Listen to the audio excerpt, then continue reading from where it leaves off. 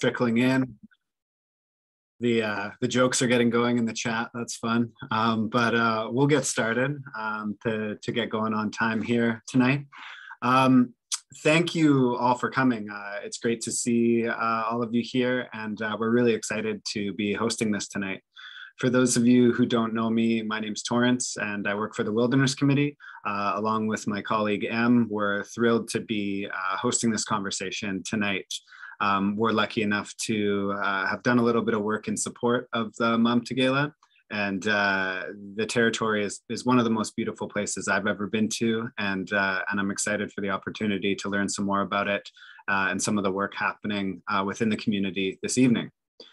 I want to acknowledge that I'm calling in today from the unceded Lekwungen territories of the Songhees and Esquimalt peoples, and that wherever we're calling in from, we're sitting on unceded territory. We're sitting on land that belongs to an Indigenous people, and that needs to be at the heart of what we do and how we carry ourselves, and solutions that center those people and those communities and move towards the return of land to Indigenous peoples. That's what we need to be rallying around and centering in everything we do.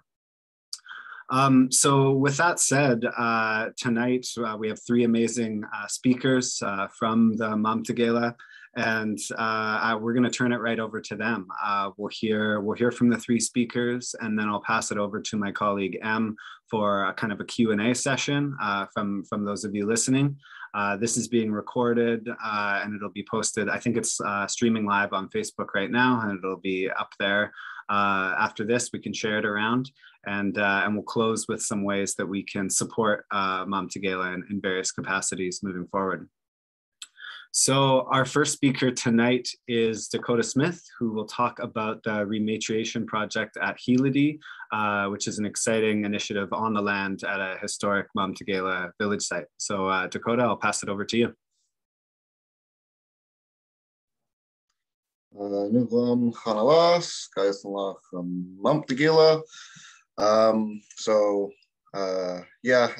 of you who it might be hard to speak Kwakwa, you can call me Dakota. And I think it's hard to really talk about the project without going into history, right? Because this is I would say around 100 years in the making. It goes back to when the Mamtagela were amalgamated with the Tlaowitsis in the early 1900s, I believe, and botched by the government, the DIA, and they made promises that they never kept, and eventually they moved. They put residential schools in the residential school in St. Michael's Residential School in Alert Bay, and there's no place for our people where our kids aren't, right? So that's part of the many reasons that some of these villages all over Kwakwaka'wakw territory were abandoned, right? And so today, since 2018, I personally have been working on this project, trying to get grants and trying to build. We built a tiny house, but that was with community support. And in Victoria, it was built, Victoria, BC, Coast Salish territories. And it was built with the support of many friends and family. And so we had that built, and then I went into our territories, our Mamtagela territories, to find a road that we could get to Hereditary, because currently I don't have a boat, and there's no dock there, right? So I had to find a road that we could travel, and we got pretty close, but I had to start actually making a road. Well, it was there prior, but trees had grown up, and so we had to rebuild it, I guess, and clear some of the pathways there. And we were able to do that with, again, the support of a lot of friends and family. Some of the people here on the panel, my relatives here, Seneca and Randy, and I see Matt Ambers in the attendees list. He is also a big help and came on some of our trail builds. And so we went there and we started building other structures, canopies as lofts and for storage, and have people housed there. And we have a kitchen there. Recently we got solar panels, so we weren't relying on a generator and gas, right? So we're trying to have some balance, in this world where it's fossil fuels, right? We want to not be polluting our world while we're trying to live off of the land. And again, we're standing on the shoulders of giants. People have been trying to make this happen for a long time, decades. And so on the way to rebuilding this old road, we find this sign on a tree, and it says Mumptagila First Nations, visitors welcome. And the thing is, I mentioned earlier, right, this is a thing in the making of around 100 years, I'd say. And this sign couldn't be more than 20 years old, and it was reminded me of in 2010, my grandfather, Basil Ambers, held a feast at the Eve River Rest Stop area, just north of Sayward. And he had a feast there, and around over 60 chiefs came in acknowledgement of this feast, which was to declare Mumptagila sovereignty, that we were independent, and that, if the government wanted to do something with our lands, they should talk to us directly, not anybody else. And that we were declaring that, right?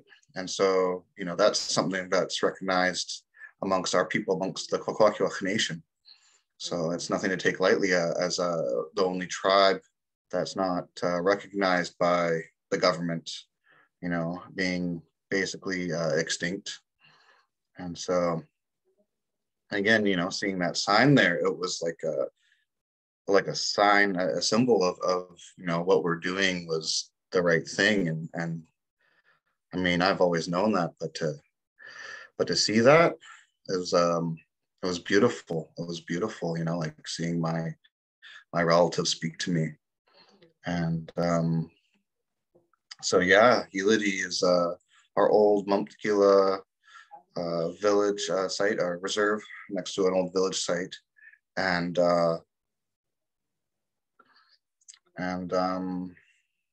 so we've got a tiny house there, like I said, and we're building other things there, other structures. We want to build more bunk houses and smoke houses, and so people can go out onto the land, elders and youth can go out onto the land and practice our culture, foraging for our berries and fishing and getting elk again, that's what it's for. It's for the people. And so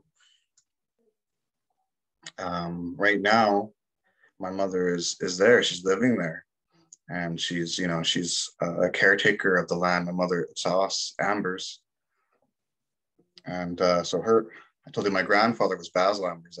That's his oldest daughter. Is my mother, Sauce, and so. And she's there, and I just visited her on the weekend. I dropped off my dog, my dog, she's protecting her, I said, you protect your grandmother. And so yeah, and she's the caretaker there right now, and I'm just helping foresee this vision of our people returning to our lands and territories.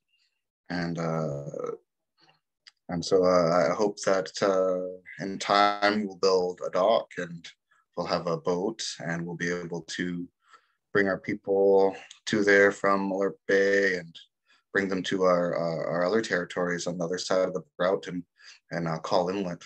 And so eventually we can start rebuilding there as well, so that all our people can go home to all their territories, you know. And I want to refrain from saying traditional territories because they are our territories now, right? Just because the government doesn't recognize it doesn't mean it's not real, right? It's real, and it's ours, right? That's why we're exercising our jurisdiction over it and living on the land. That's the first step in it, right? And so we have so many more parts to go. This is just the beginning and a long battle with DIA, with the government, you know. And we talk about reconciliation. Well, I don't see any of that, you know. We're going to have to make that, and we'll have to make that real, you know. But it won't be. We won't see anything from them, from the government. But we have to make that. We have to make our reality. The first step is envisioning it. The second act is going onto the land. And I think the most beautiful thing, we talk about fighting colonization, isn't just fighting the government. That's part of it, but we need to build something up, and that's I'm just very happy to be a part of it, and I'm very passionate. You know, I've spent a lot of time since 2018. Like I said, we started building the tiny house. 2019, going out there, finding the trails, and you know, 2020 we were building more of the structures, and today, 2022, we've got the solar panel system, and it's all hooked up. So once we build up another bunkhouse, it can be lit up for that, you know. And we've got a lot of hands on deck. Another building party coming up next weekend, and yeah. So I think that's pretty much it for me. Thank you, Torrance, for hosting this space for us digitally. Awesome. Thanks so much. Thanks so much for that. Yeah, we're excited to get up and help out next weekend with a few volunteers and get back up at Hereditary again. That was a great sort of way to set the stage. I appreciated your comment as a non-Indigenous person. The traditional territories piece always I always wonder with it too, right? You know, it's not just, this isn't just work. These aren't just territories that belong to your people in the past. It's now, and you know, just territories sums that up. Also, so I appreciated that reminder. We'll now move on to our second speaker. Our second speaker is Seneca Ambers. We'll discuss Mamtegela legal strategy around recognition of title and rights. So sort of some courtroom work to complement and go with the on the land work at Hereditary. Seneca, I'll pass it over to you now. Gela Casta, Torrance. Nugo Latla Goidalak, yeah. I'm actually a member of Tlawitsis, but I am a Mamtegela person. That's me. That's my identity. I was one of the few people to get membership through Tlawitsis, and I'm also Namgis from my mother's side, and Tlawitsis Mamtegela from my father's side. I guess we have to go back historically a little bit. I as a child heard about the kind of the ongoing disagreement about title and rights,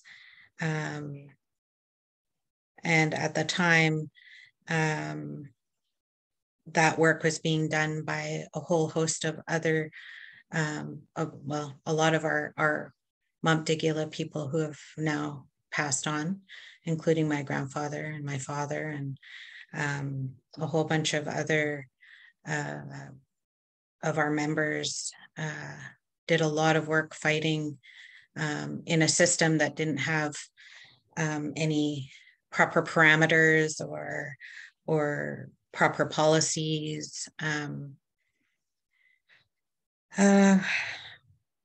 So that had been going on for a number of years. And then, so I guess about 10 or 12 years ago now, I actually went to go and work for Tla'awi'tsis. And that's when I kind of really got a really good understanding of how Indigenous Services Canada kind of worked, and, just how difficult it is for our people who are not, that's not our system. The legal system isn't even that's not our system. That's not how we work. And I think a lot of us realized that we had to get savvy really fast in the legal realm in order to understand how we went from, having our own territory, being recognized. We were recognized by Indigenous Services Canada at one point in time. I believe that was pre-1945. And then just like how Dakota had explained through a series of, I want to say, unfortunate events for us, we were effectively extinguished on paper, not in person. We are here very much, but on paper. So that occurred in 1993 through a BCR that was set out to, it was 89. A BCR was sent out to Indigenous Services Canada. And in that BCR, three things happened. There was an extinguishment of our title. So we went from being known as the Tla'awi'tsis Mamtigila, which was what we were known because of an amalgamation that happened in 1945, where, I believe there were over 45 signatures on that paper from both the Tla'awi'tsis leadership and the Mamtigila leadership. All agreed that they would share resources and land, and that the leadership would be shared. It would be a shared operation. So I believe it was 1989, a BCR went out with 2 signatures on it from the current administration. Thanks, Randy. It was 1998. Current administration had basically said that the leadership of the Mamtigila no longer wished to partake in the Indigenous services, or in the current band structure system, and that they were extinguishing their own title and rights and handing it over to the Tla'awi'tsis.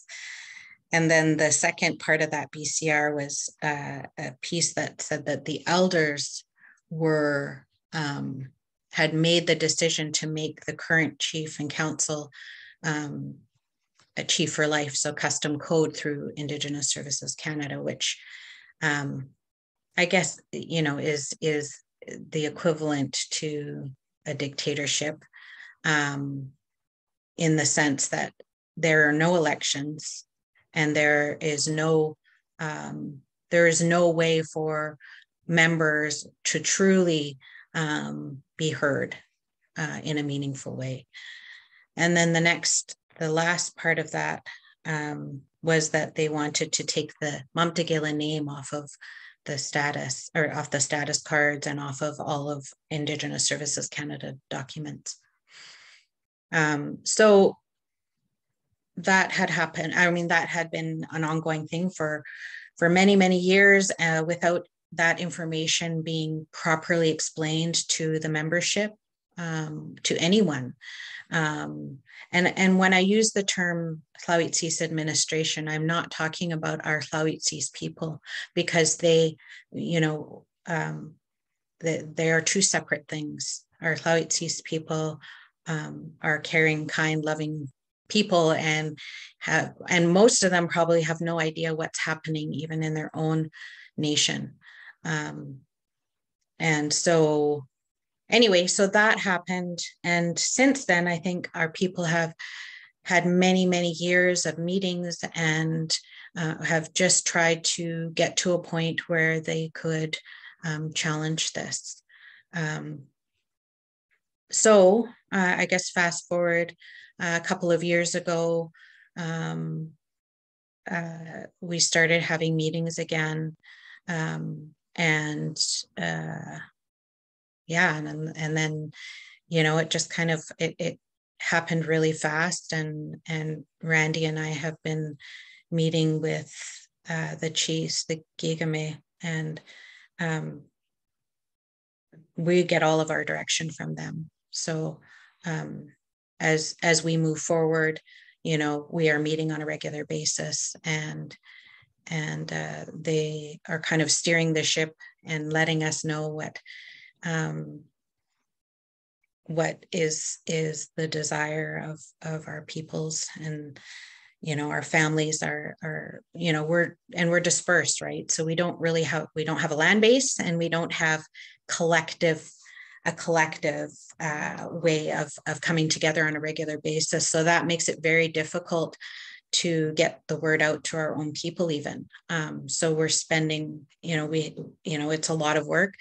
We all have, full-time jobs, and we're doing this on literally on the side of our desks, and whenever we can get a spare moment to do this work. And that includes our chiefs. They've gone out and done a tremendous amount of their own conversating with, the people that they need to talk to as well. So we have acquired a lawyer, Declan Redmond, and he is, and so I guess in a nutshell, what we are going to do, because there is no attempt, there is just a do, is we are looking at the acknowledgement from ISK and the government of Canada, and it's more of just a reinstatement, that because we're not asking them to acknowledge us as a new band. We're already there. We're already an entity. We're already a peoples, right? So we're just trying to, and at the end of the day, it is about protecting our own territory, making sure that, the territory is protected by our own people and not external bodies. And at the end of the day, we're also, the other part of that is Aboriginal title. So we're also looking at that as well. And so there's been a lot of background work. We have a huge, wonderful team of people who have been supporting us over the last couple of years, because we definitely can't do this alone. So, we have people who are updating our website for us. We have people who are, helping us fundraise, and just there's so many people in the background. I've got a running list of all of the people who have been helping us, and the list gets longer and longer. And, so much gratitude for all the people that have been helping us with this endeavor. We've enlisted, I know Matt's here, and he's been also very crucial to helping us with mapping and names and all of that, and history. But we also have, UVic students and help the law students there helping us. Like we definitely are. I feel definitely blessed with all of the support. So we're and so the last conversation we had with our lawyer was that we were given some homework to do, and so we're in the middle of doing all of that and just getting maps and all of that kind of stuff in order right now. And once that's in place, then we just move forward, and I have absolute faith that we will prevail regardless of like Dakota said, we're standing on the shoulders of many people right now who have gone before us and have paved our way. So it's exciting times, and I feel like once the sort of we get past this one small hurdle of our homework, we'll be able to. I think things are going to go quite quickly. It's a little bit scary, but at the same time, I'm very excited, and this is something that our a lot of our ancestors, people who have gone on before us, have had wished for, and this was, so we're just doing the work, and our children and grandchildren and people who come after us will be the ones to benefit from this. So yeah, I think that's everything. I mean, I probably missed out on a whole bunch of stuff, but if people have questions, they can absolutely ask. Awesome. Thanks so much. I think you said there is no attempt, but there is no try, only do is a Yoda quote. So anytime you can quote Yoda on a webinar, it's a good one. I like it. I forgot to remind folks when I was introducing things this evening, we're going to move to Q&A after the last speaker. So if you have questions while our last speaker is speaking, or from the previous two, in the More, there's a tab called More at the bottom of your screen. And if you click on that, you'll see another thing that says Q&A, and you can put your question in there, and we'll jump into those after our last speaker. So last but not least is Mamtegela Hereditary Chief Makwala, or Rande Cook, who will talk about the Tree of Life project on the territory. Rande, take it away.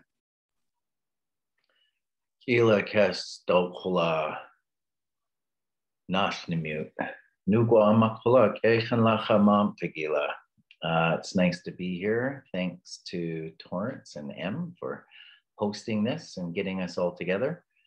I also am coming from the beautiful territory of the Lekwungen, and I'm happy to, live and share and be and do all I can to honor these people, the people of this land. So yeah, thanks Dakota and Sen for, some of that background work and what it is that we're trying to achieve here and moving forward to reinstate our title as Mamtegela people, but also reclaim our lands and, move, try and get our people back to our land and develop some programs and all that kind of stuff. I think it's really important, especially at this given time, as we're constantly rushing against industry. So that's where my work kind of comes in. I mean, along with Sen, I'm born Mamtegela, so I was born into this, political matter. And I was raised my entire life listening to my grandfather tell stories about how he was never able to go back to his traditional lands. And it was something that had always stuck with me because he spoke about our territory so proudly. And he just said, one day, son, I hope, you have the opportunity to go back and, and see and be a part of our history of who we are and be proud to be Mamtegela. So I'm Numgeese under band administration. My parents are both Numgeese. I grew up, born and raised in Alert Bay. But my biological mother was Montegila from the Matalpi family. And my grandfather was Gus Matalpi, and his father, David Matalpi, and his father before him, Sam Matalpi. So we've come from a long line. And my grandfather, David Matalpi, held the name Makwala. He was the hereditary chief, and he actually came from the clan of the Hamatam house, which is Hiladi. And he, in some of the ledgers and stuff that we've accumulated in research, he held a very prominent role within that clan. So Hiladi would essentially be my place, a birthright to go and to kind of live and be. So the work that, Dakota and my godmother Tas and everybody has been doing to activate Hiladi has been really special for me to see that come to life, because Hiladi translates the place where we make everything right. And I think, to use Hiladi as a starting place to make things right, I think is very fitting.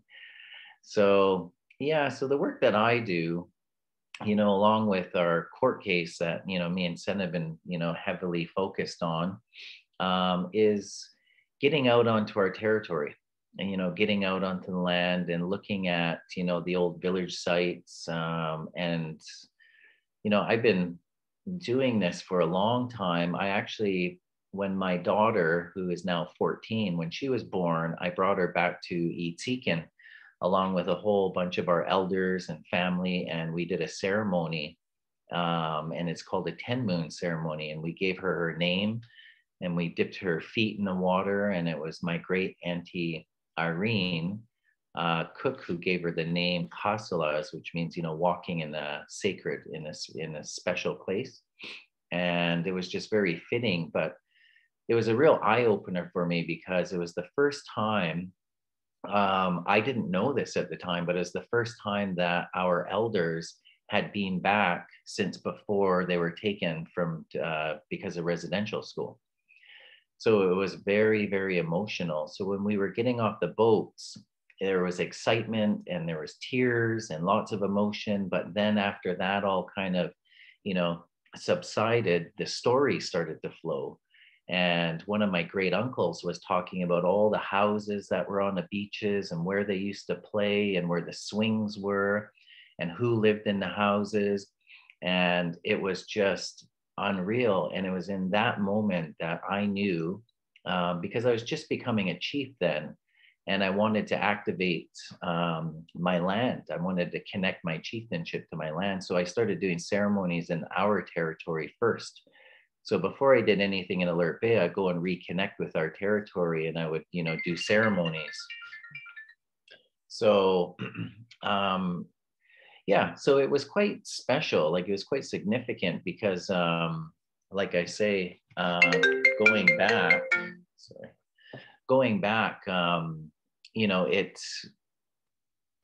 it just really kind of reassured me of the work that needed to be done. And I knew then, I was like, I need to do something. If I'm going to be a chief, I really have to honor and uphold this position. And that means going back and looking at our ancient philosophy as Kwakwaka'wakw, not just as Montegila, but what does it mean for us as Kwakwaka'wakw people? Well, these roles were put in place because we were the ones to protect the land and make sure that our people were taken care of. And I thought, well, I don't want to call myself a chief if I'm not going to do the work. It just doesn't make sense to me. It's just a title. I have to go. There's an obligation here. And then what I started to learn through my own research and stuff, which was kind of exciting, it came across some newspaper clippings and stuff of my great grandfather, David Matalpi, going to court for practicing his culture. And he was just resilient and he wouldn't stop potlatching. And I was like, shit, yeah, this is awesome. This is everything I need. I'm like, my grandfather didn't stop and my grandpa didn't stop. And, they were cultural. So I'm like, oh yeah, I'm just going to carry that legacy forward. So getting out onto the land and getting out into the territory is always special, because then I know that I'm reconnecting with my roots and doing the work that I need to do. So I did it again when my son is going to be, he's 9 now. So even when he was born, we did a ceremony, same thing, you know, connecting, you know, him with our traditional lands and, you know, reaching into our sacred ceremonies and rituals and things like that. But what I also started to learn is that the more I was going back to our territory, the more I was seeing more devastation from logging practices. And then, you know, it wasn't until, you know, meeting Mark Worthing, who was out in our territory and started to kind of see, and, you know, he was reaching out and asking the same questions. I can't remember now how we actually were kind of like ended up like in a conversation, but it was just perfect timing in every which way, because it was the same concerns I had. I was trying to go back to our people, but as Seneca was saying, we're so removed from our land, you know, and we're so, you know, dispersed as members. And because we don't have our own band administration, there's nothing there to pull our people together, you know. So, you know, I've hosted potlatches now, and I've hosted feasts to uphold and, you know, our tribe, our name, and you know, doing all of that work is important. And again, I just thought, well, what does it all mean if we don't have any land to go back to? So a couple of years ago, we went out, and all of a sudden it just kind of turned into like this Tree of Life team. Brought like a film crew, brought some friends, and the idea was, let's just get out and document. Let's go and record and look at all of these areas that are being logged. And some of my discoveries, which I started to find, was, you know, seeing culturally modified trees that have been cut down in the process of logging. I think that was one of my big eye openers, because on a personal level, I find culturally modified trees are actually more significant than any object in a museum. These should be protected. These should be the utmost protected, you know, things beyond all else, because this is our absolute evidence of our existence in these territories. And it was these places that birthed our ceremonies, our rituals. It gave us all of our, you know, our gifts that we celebrate in potlatches. And without that evidence, it erases us and moves us from the land. And, you know, and then essentially gives, you know, the government the opportunity to say, well, you know what, out of sight, out of mind. And, you know, we're seeing it more and more, and it's absolutely devastating. So putting together the Tree of Life team is really a mixture of scientists and artists coming together. And it was kind of an idea I did after I finished my master's program, where I was doing a lot of work with Suzanne Simard and developing my thesis. So I started to reference some of her work in tree communication.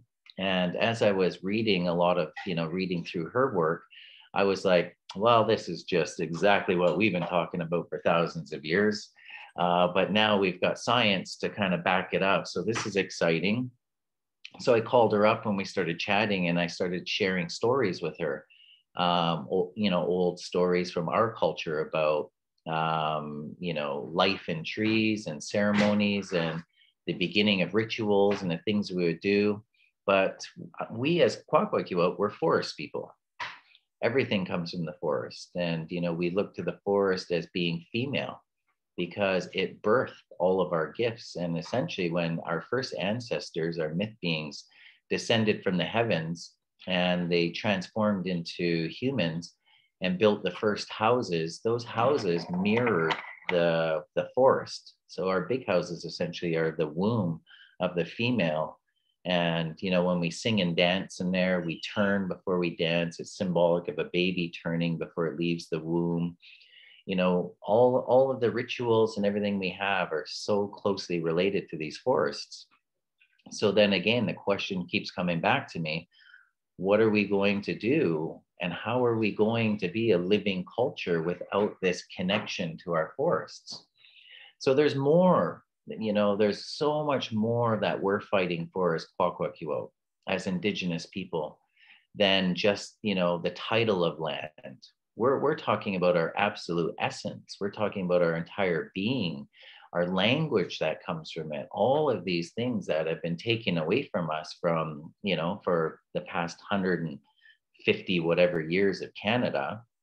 You can go and look at some of these trees where the bark has been pulled 400 or 500 years ago, 600 years ago, I mean, that's the evidence. I mean, that's everything.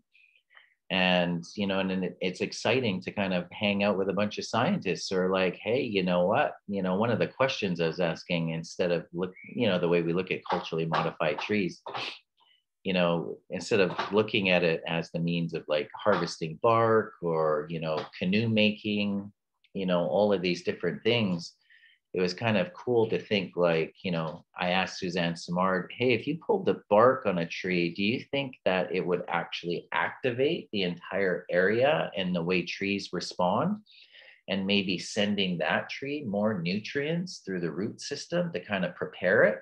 So maybe if that was a really unique harvesting area for medicines and everything, maybe that would be a way of like, kind of, again, like I said, like activate that. And she was like, oh, wow, I actually never thought about that. Makes perfect sense. And, for me, I was like, well, we were the scientists for thousands of years in these territories. Like we understood the vibration, all of it translates through our songs and dances and our language, as I say.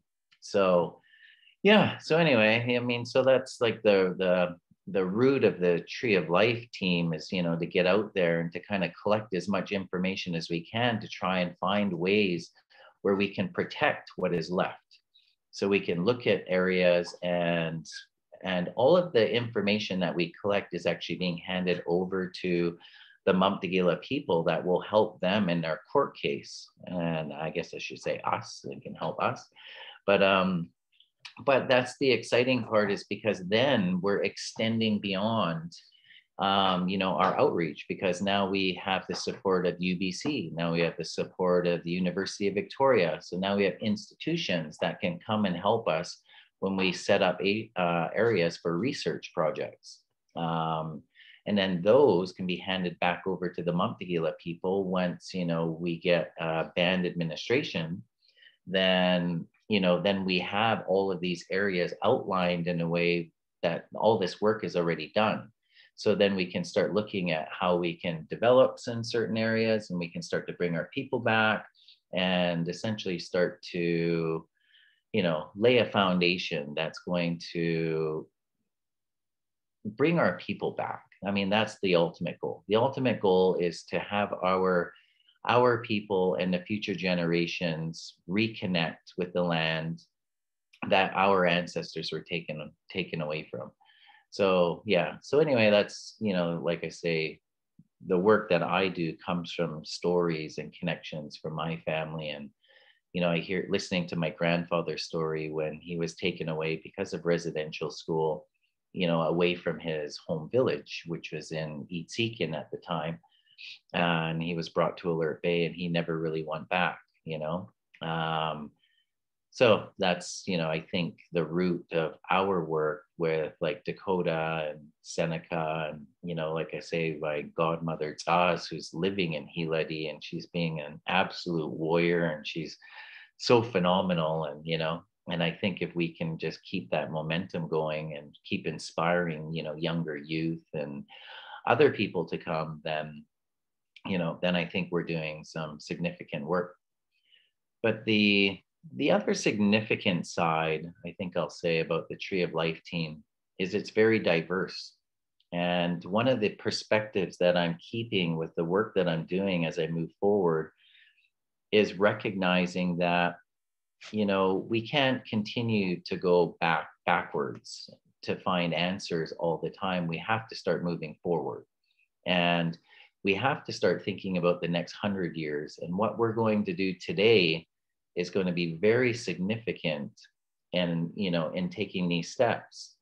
And I look at Canada in a significant way now, because everybody here in this chat room, we're all a part of this country.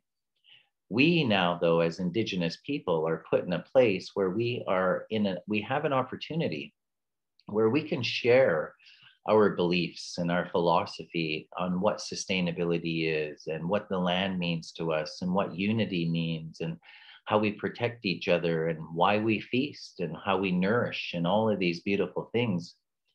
And, we pasa, we potlatch and we give, and we can teach, others these great attributes that we have. And I think if we can do that, we can also bring people in to celebrate and share who we are. And in turn, we can all heal together. And, I think that's a big part of the Tree of Life team, is it, like I say, it's quite diverse because it's Indigenous led by, myself, but it's about bringing others in with a different perspective with one common goal, is how can we start to protect the land first and foremost? We've got a lot of work to do. And, and if we can get in and challenge the government and change policies and, have Indigenous peoples recognize their hereditary rights, Aboriginal rights and title, and start accessing their land and utilizing their land and creating, revitalization programs, whether it's language and culture, all of these things that will help our people to get back on the land so we can, heal and then share that with the rest, the rest of Canada is going to be very significant in protecting what is left. Because if we don't, then, we're going to just fall under this government that has removed us and that is going to continue moving down the path of resource extraction and destroying our planet. And I think, if we can all work together, we can do some good work. So yeah, I think, a little bit, that's, some of the work. I mean, there's obviously a lot more to the Tree of Life and everything we're doing, but in a nutshell, that's really what it's about, is bringing people together with one common goal, the betterment of our forests and our waters and, all of it, and working together and healing together and learning from each other. I think that's the most important part, is, learning and celebrating diversity more than anything.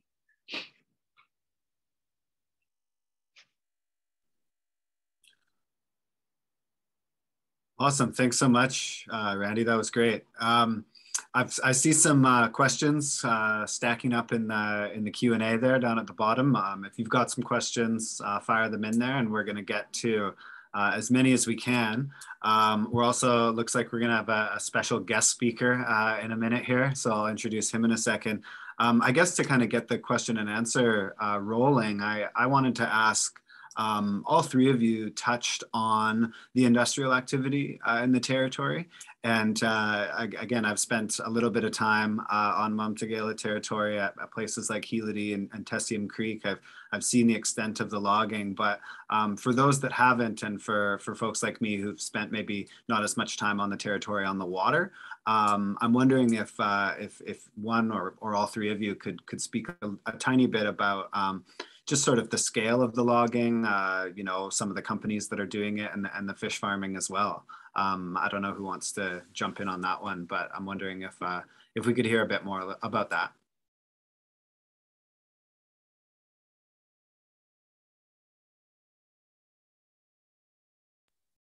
I'm going to nominate Randy and Dakota. I think Dakota has seen it firsthand on a frequent basis, and I think Randy, you've seen lots of like mapping and stuff, so and in person as well. So I'm gonna give it to these guys.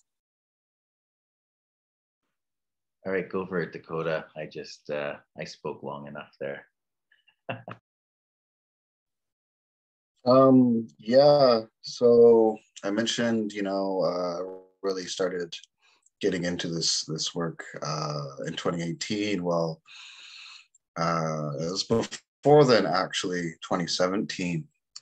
And I went out to the territories with a mutual friend of ours, and Randy's Mark Worthing. And I really got to experience seeing a lot of the logging devastating logging that was happening in a lot of these watersheds. And you look, I'm sure I have some footage somewhere that I should probably upload at some point, but it's just horrible, entire watersheds and just like one block left of the lower elevation old growth. And we went down there and we went into it, hot as hell in the summer. And then you get into the forest and it's just so cool, you know, and you can finally take off your jacket and wrap it around your waist. And just that instance of feeling you can feel the difference of the climate that it makes in real time doing that. And we went down to the bottom by the river, and there's these blueberry bushes there, and you could see trails through them made by bears. So bears were actively using this last little bit of old growth to get their berries. And I believe that was logged just the other year, you know, and so now there's nowhere for those bears to eat. A lot of work that I do, I talk about communities, and we need to think about what our communities are, you know, like they're our household first, they're our town, in the outer circle, our town, outer than that, our nations, our indigenous nations. And outside of that, it's obviously the forest, and the forest has its own communities. We have to look at them as relatives, as neighbors, you know, to see you know, these bears losing some of the last bit of their nutrients, especially in a time when we're having fish farms too. So their fish were scarce. Now the bears are being scarce. They're being hungry, and we wonder why they come into the cities and towns, and, you know, we're taking that from them. And so, yeah, it's devastating to see. And I go out in our territories all the time, and I see the overlogging, and it's just, you know, it really, you know, hit me right here in my heart. And I knew then I had to go out and do something. And so I've, you know, I got involved. And yeah, so you know, after the fish farm fight, which is still a thing, very real thing, and especially in our territories, we still have 3 fish farms in Mump-Legila territories, and there's a proposed 4th one, right? And but since the phasing out of a few of them, you know, I've seen some of the fish come back, and I've seen them on the beach at Helity. And so that, you know, those things, they bring hope to me. And it makes me realize what we can do when we come together as a community, as a collective, to protect our other communities, our neighbors, and the sea and in the forest. So, yeah, it's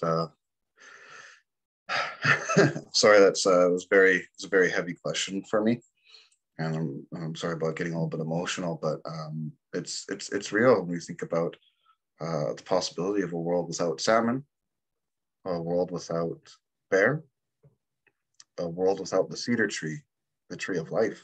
Like, the you know, that's why Randy's campaign is the tree of life. It gave us everything. It gave us totem poles, canoes, gave us baskets. It's our medicine. It's how we open up the big house when we potlatch. Like, how are we supposed to sing our songs without it?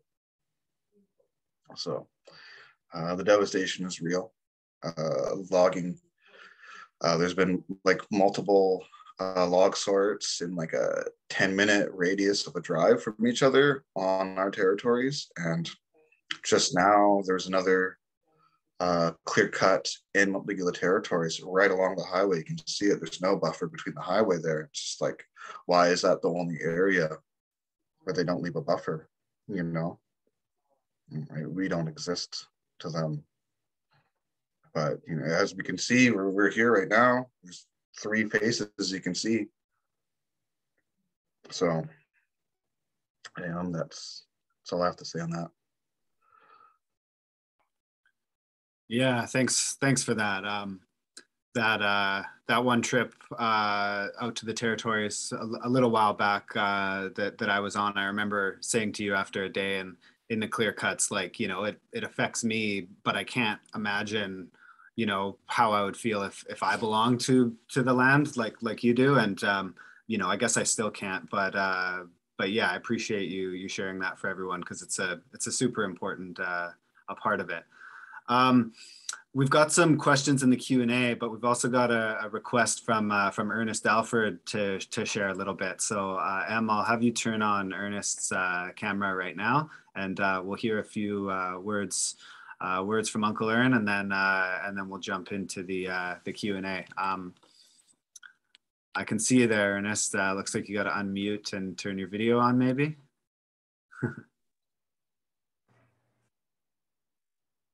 There you are. Sunglasses and all. Perfect. Go ahead.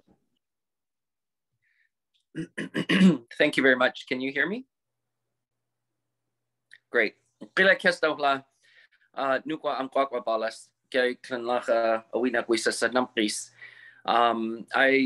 do need to dip out.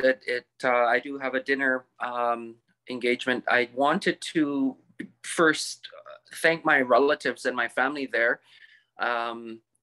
Makwala and Seneca and Randy for articulating in a really good way the struggle that our people have. This is very dear to my heart, because we are Tlawitzis, we are Ma'am and so it's really important to hear this, and so I thank them for their work, and I need to say that, and I want to really emphasize, though, what it means for us to have allyship, such as yourself, Torrance. Thank you for your work. And there's people like Mark, and then there's our friends that have joined us tonight to really makes it meaningful for all of us. I want to make sure, though, that we don't go any further without saying that it's needed. For so long, people don't listen to the Bakwum or the Indian people, and it's really come to a head now where we are being heard, because our voices matter, and that when you have allyship like this, it's really important that that the non-First Nations people speak up and back what we're saying. We don't want people coming into our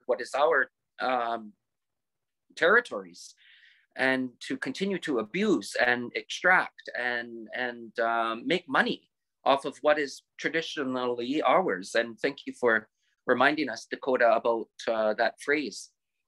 I also just want to say how appreciative I am for my relatives, my family there, for being very transparent. I mean, let's call a spade here.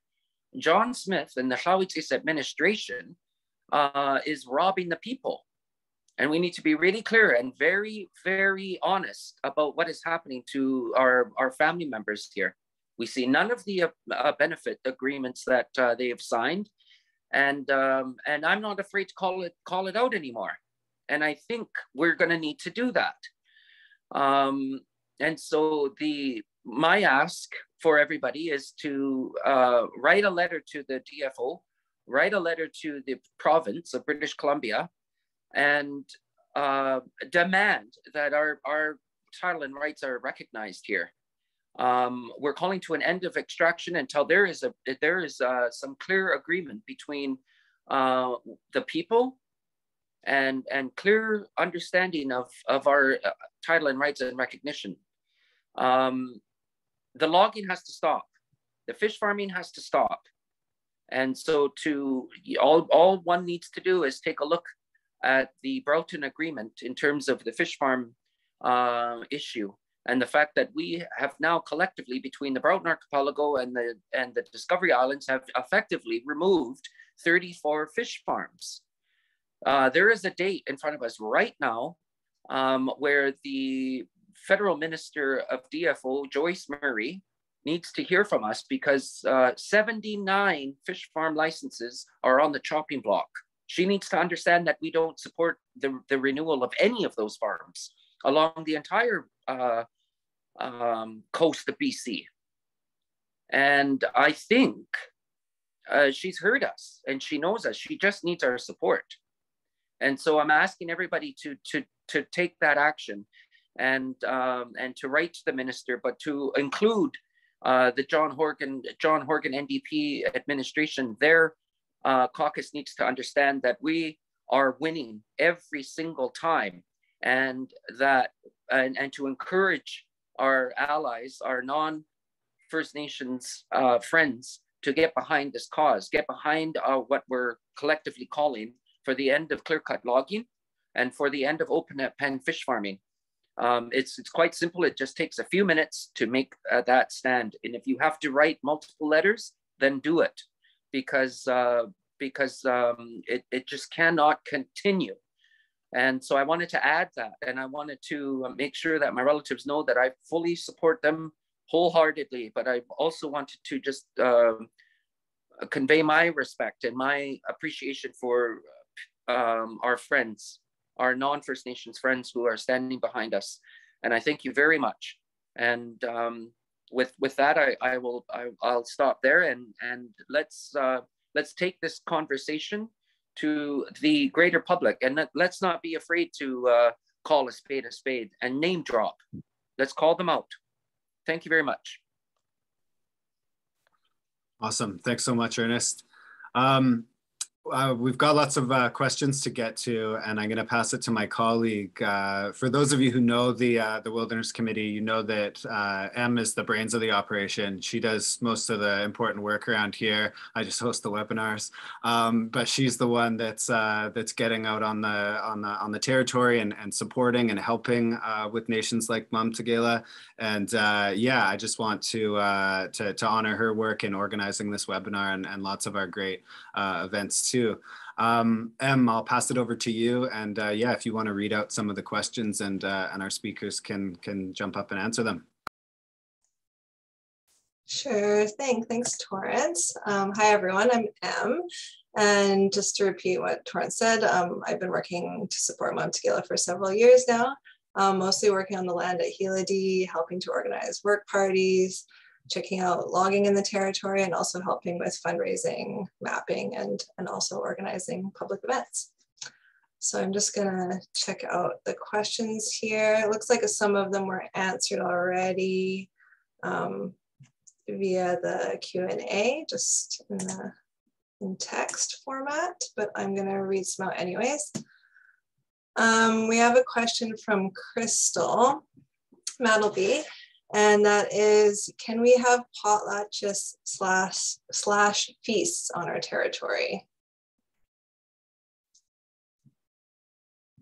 Looks like Randy already answered that in text, but maybe you want to unmute and say something about that, or Seneca, yeah. Yeah, no, I think any opportunity we get, go and utilize the land. I mean, it's ours. It's not something we should be asking. It's something we should just be doing. I mean, it's your inherent right. It's like I say, when my daughter was born, I just went to Eatsikan and did a ceremony on the beach, and it was amazing.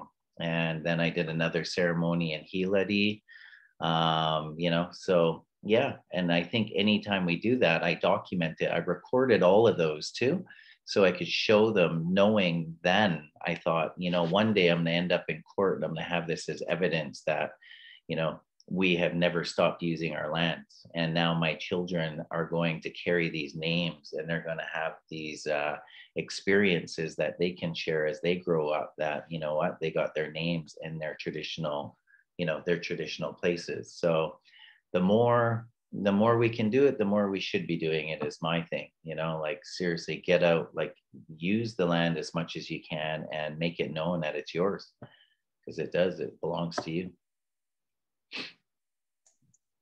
That's great. Thanks, Randy. Another question from Tara. Are there plenty of elk and berries for harvesting, or is that to be revived for food security purposes?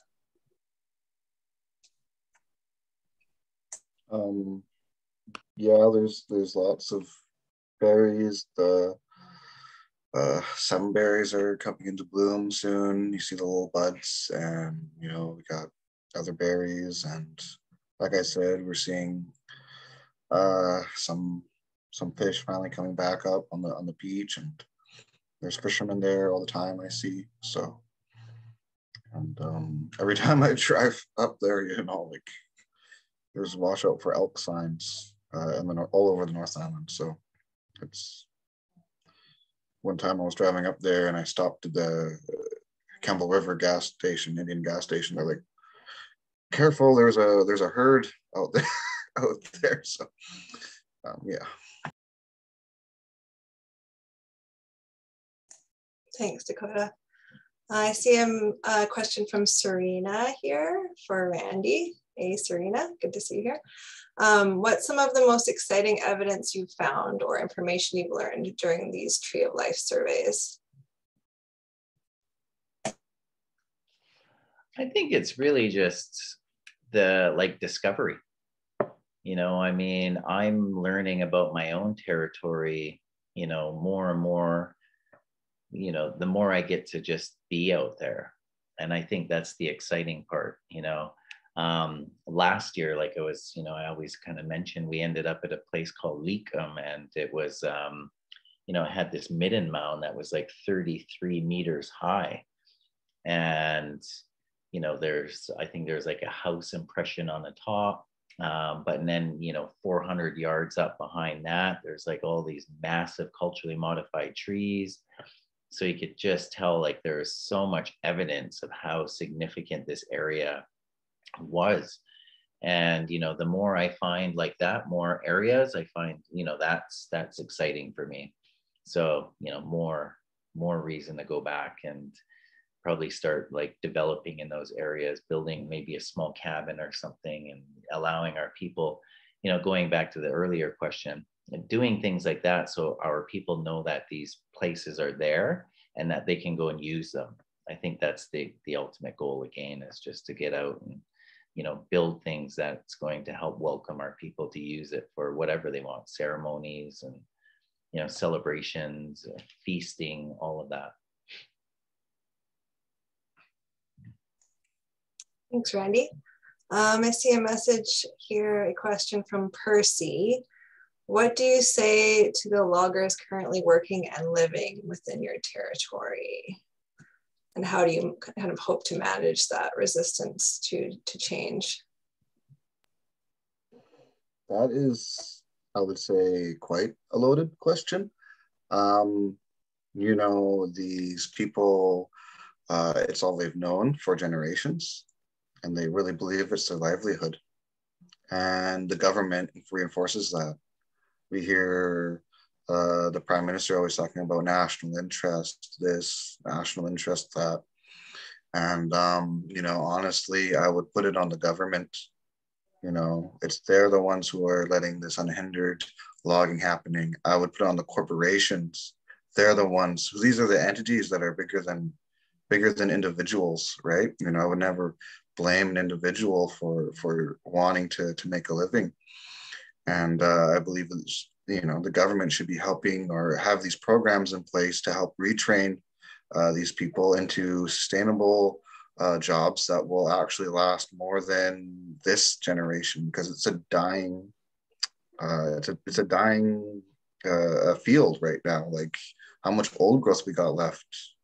You know, it was like 2.7% on Vancouver Island. And then so are they gonna just wait every 60 years for their new cut blocks to grow up and cut those down? You know, that's not right, you know. And like, what are we, well, where are the trees for our canoes, the trees for our totem poles? Again, imagine a West Coast without totem poles. So yeah, it's something to put onto the industry, onto the corporations, onto the government. And, you know, I would be all for any other solutions and trying to help communities, right? So we all live up here, right? We're all I have a friend and mentor, Charlene George, and she says, you know, we're all in the same canoe, and so we need to look forward in a way together as a community. Rural communities aren't just Indigenous communities. There's white people up here too. There's Black people. There's people from East India.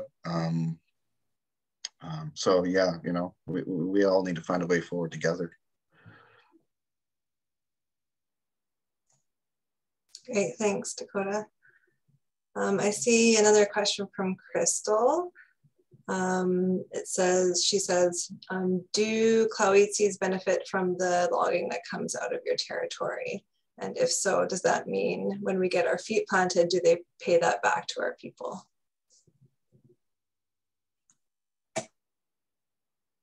No. Yeah. Yes, actually, they get yes, they benefit. They get benefits. Yes. Do they pay it back? Will they have to pay it back? No, they won't. I believe you can look up all of the agreements on there's some government websites. You can see all of that information on how much that they're making off of all of these deals. But yeah, what Randy said, we won't see a cent of that. Okay, enough said. Cool. Next question from our friend Mark Worthing. How can people donate or make a contribution to Mamtagila efforts? We were going to get to this, but we'll just launch into that now.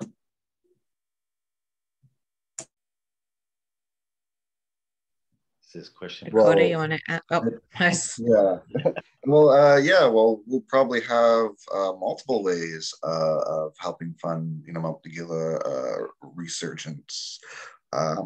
As for helping the builds on the land, we have a Chuft page, which will be advertised on the Twitter page HelaDV for HelaD Village. So that's on Twitter. I typed it in the chat. I'll type it in again.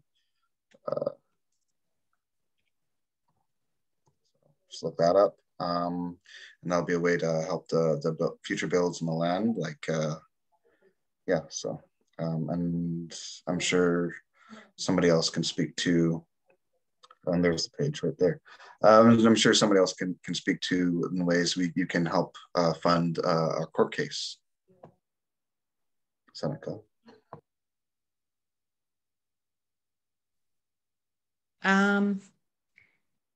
Well, yeah, like we do have a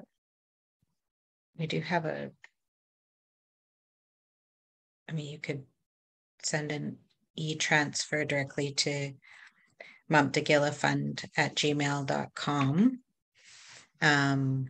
But I think when it comes time to the actual court case, I think it's just, we are definitely going to need just human support, people support, the love from people to keep us going. I think that's going to be the most crucial type of support that we're going to need, because, you know, as you know, like court cases are so,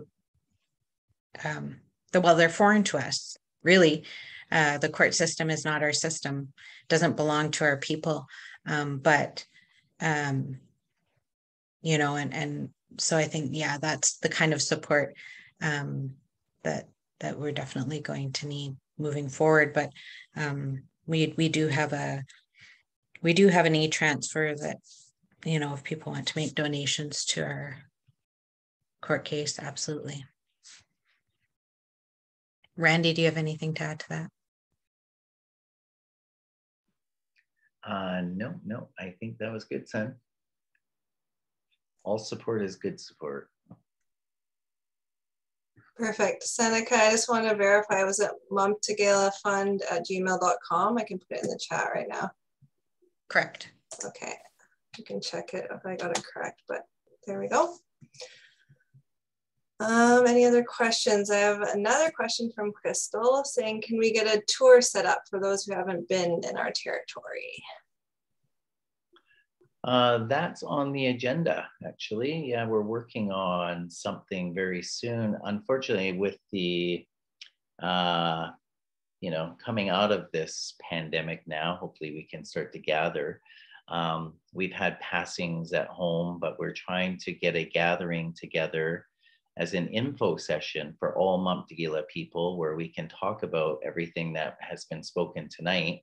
So we can share information with our people and also encourage a lot of our people to come out and support and get involved if they want to. And then the next step after that is chartering some boats and getting us out into our territory so people can actually go and reconnect with the land that way. And, we can start piecing it all together and, starting to visualize what it is that we're actually fighting for here. Perfect. Thanks, Randy. Yeah, we're looking at a date sometime at the end. I'm thinking at the end of June, and we'll be in touch with, I guess, our community. Thanks. Thanks, Seneca. I have a quick question from Eartha. Good to see you, Eartha. How many members are there from the Mamtagila Nation? Yeah, I was kind of writing it onto that. That's actually the work we're doing right now, is we're actually going and gathering signatures and getting to know, how many descendants there actually are today. It's a hard one to count because we don't have a band administration again. But I mean, this is all a big part of it, is bringing our people back together so we can, do that count. But in guessing, I would say close to 1,000. That's my guess, because some of us have really big families.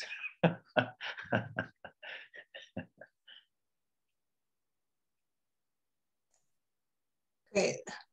I would like to speak to the tour question as well.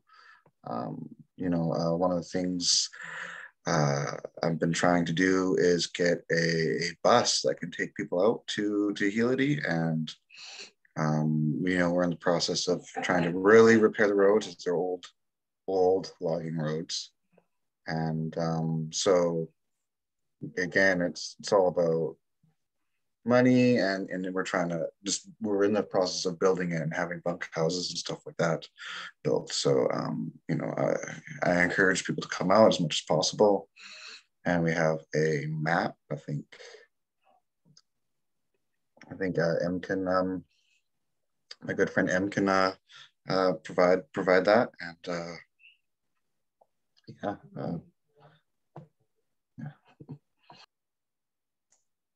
Cool. Speaking of maps, I'm going to try and share a map that we made for Mamtagila that shows some of the industrial logging activity and fish farms in the territory. I've never done this over Zoom, sharing a PDF, but I'm going to try that in a second here. But before I do that, there's one more question here that we'll take from Tara. And the question is, are your laws being codified, or have land titles to be achieved first? That makes sense.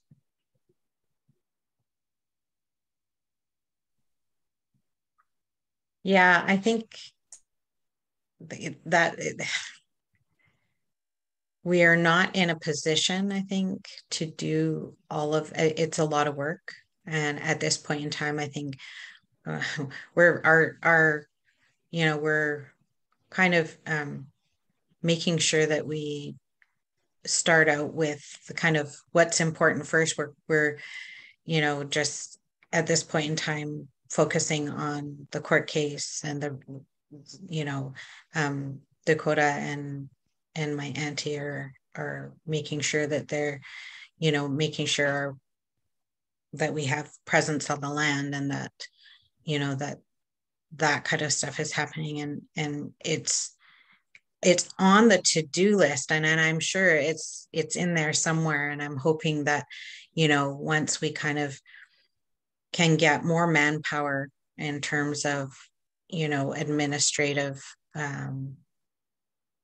stuff happening, we'll be able to sort of do all of those wonderful things. And I think it's really prioritizing, you know, our survival right now in terms of, you know, being able to be recognized, staying, having a presence on the land, you know, building, and calling our people home. Like those are all those are our priorities at this point in time, like calling our people home, having, you know, a presence. And so it is there, and it's on the to-do list. And, you know, but we have our own laws, you know, that, you know, they're already there. They're part of our oral traditions. So that's, I don't know. Rande, do you have anything to add to that? No, again, you're bang on. Dakota. No, you spoke eloquently too with the topic, as always. Great. Well, thanks so much for all those great questions and for the answers. We're coming up on 7 here. I wanted to throw it back to each speaker just for a word or two in closing, if you've got one. Maybe another way that folks can help out. Em, if you want to drop the chuffed link into the chat again. And for the folks watching on Facebook, I was trying to figure out how to put the link in the live while we're doing the live, but I couldn't. But after it's done, I'll sort that out and make sure that link gets in there so that folks watching on Facebook can see the link in the comments. So yeah, sort of last closing words or final thoughts on how folks listening or watching the recording later can help support the Mamtegela. Yeah, I'll pass it over to maybe Dakota first. Oh, I think it's already been spoken to, but you know, this work it's heavy work, and you know, a lot of sacrifice has had to be made to do it from all of us, and you know, like time, money. You know, I've got 3-4 jobs, and this this is the 5th one, and it doesn't pay. You know, I've putting my own money and time into it for 4 or 5 years now. And you can write me a personal check. But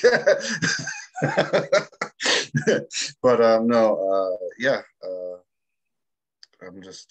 I'm both humbled and honored to be doing it and being part of it. So yeah, you know, learning what my grandfather has done, and you know, the feast he had on our territories, and you know, I know what we're doing is right, you know,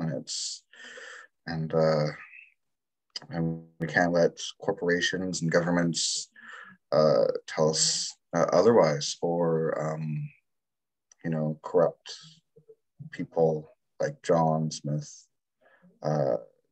make money off of our territories, which, you know, I'm sure is going into his pocket, not even the Tla'awi'tsi's peoples, you know. Yeah, so I want to say that, you know, it was for the Mamtegela, and you know, and I honor the Tla'awi'tsi's on my Tla'awi'tsi side. That's where my name Khanalas comes from, and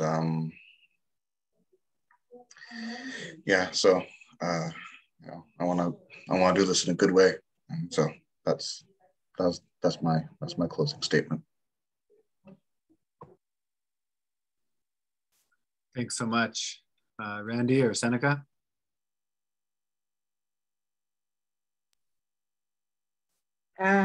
Just want to thank everybody for attending tonight and listening to what we have to say. And And I guess I just want to acknowledge our Gigame for kind of leading the way, all of our, and then as well as our, you know, our women and all of the people that have been standing with us. Without the support, I don't know. I mean, we would still be doing this, but I think, you know, it would be a much longer journey. And so we appreciate the support of all the people who have been walking with us. And I hope that you will continue to walk with us in our fight. And yeah, that's all I have to say. Thank you.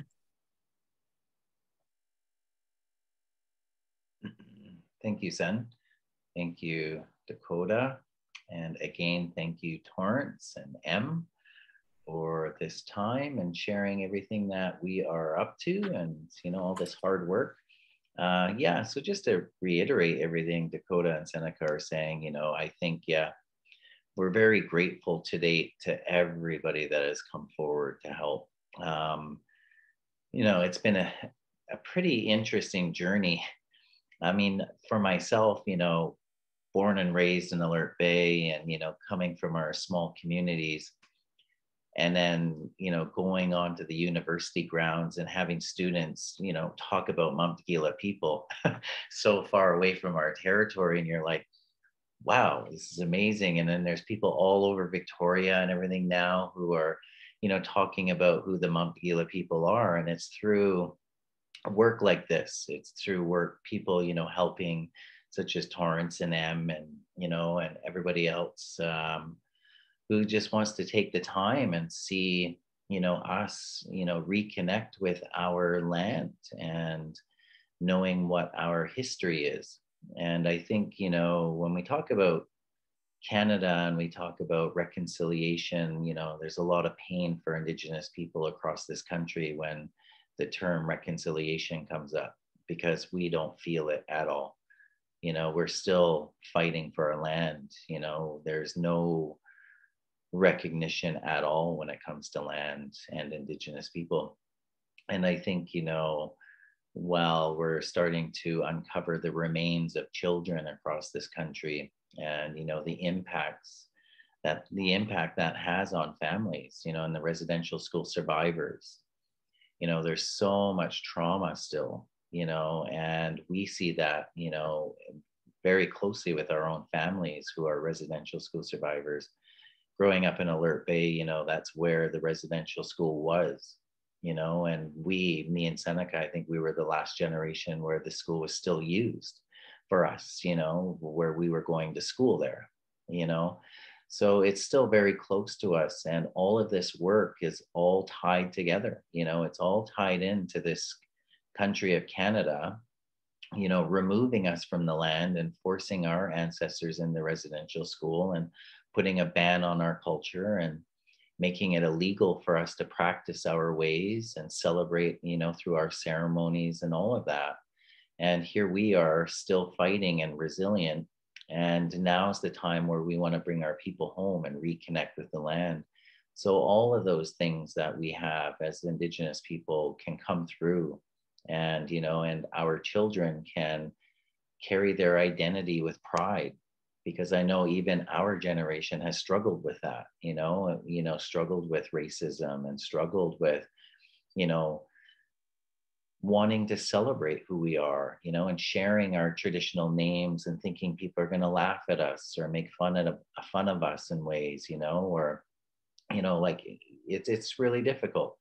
And I'm hoping that, you know, the work that we do, we can pave a way for the next generations to see that, you know what, there's pride and there's joy and there's beauty in, you know, Indigenous people and cultures. And there's so much to be, you know, that can come from connecting with the land again, you know. And I always say in ancient times, one would lean its forehead against the tree and breathe life into the tree and say a prayer, and in the prayer saying, as I breathe life into you, you will breathe life into me.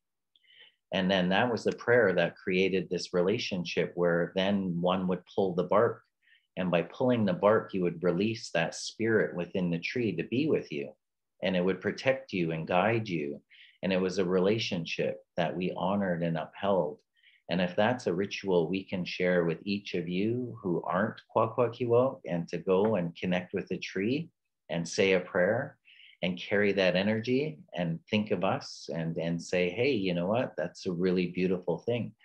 And, you know, and to be a part of that, I think that's great. And I think, you know, moving forward, I think, yeah, it can all just start with that. But again, I just, you know, thank all of you for, you know, supporting us in this work that we're doing, because I really, truly believe it's for all of us. So, Gila Kesla. Thanks so much for that. 7:02, you three are good, right on time. We'll close there for the evening, but I want to say thanks again to all of you for coming. Of course, to our speakers, and for everyone listening at home. We'll stay tuned. You know, keep an eye out for what's happening with Mamtagila. The Wilderness Committee will continue to amplify and spread the word when called on to do so, and things like this. So. Yeah, I think we all need to rally behind and support this community, because the work that's happening is the way we need to be heading on these lands and in this country that we call Canada. So, yeah, thanks so much again for all the words tonight, and to everyone for coming. And I hope you have a good rest of your night. Thank you. Thank you. Thanks, everyone.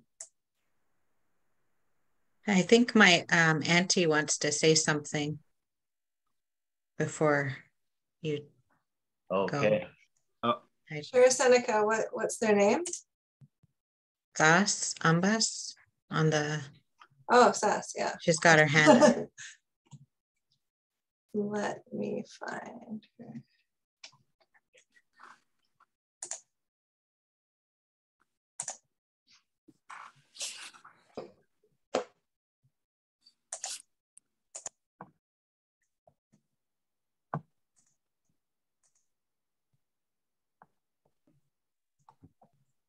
All right. Sas, do you want to unmute and say a few words? Glad you could join us. Can you hear me now? Yep, we can hear you. Okay, I just wanted to say that I'm really proud of the efforts that my niece is doing and the work that's happening, which is so important. And that moving back to the land has never been a question that needed to be asked of anyone. It is something that had to be done. And I am incredibly proud of all the work that's been done in the background. I'm basically just a person that made the move onto the land, which could never be possible without all the support and with the guidance of the ancestors, especially with my dad.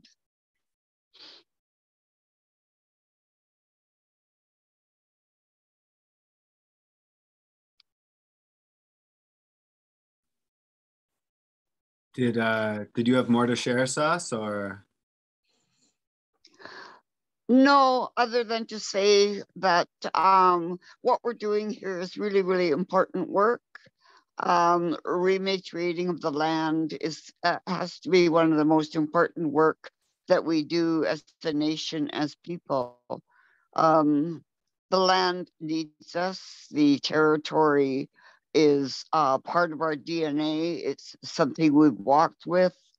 And the ancestors really, really need us just as much as we need them for guidance.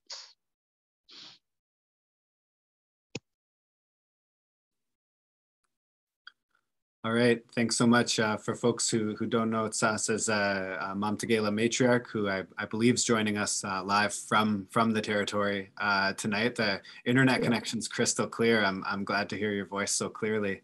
And I think your words are powerful ones to end on. So thanks so much for sharing with us tonight.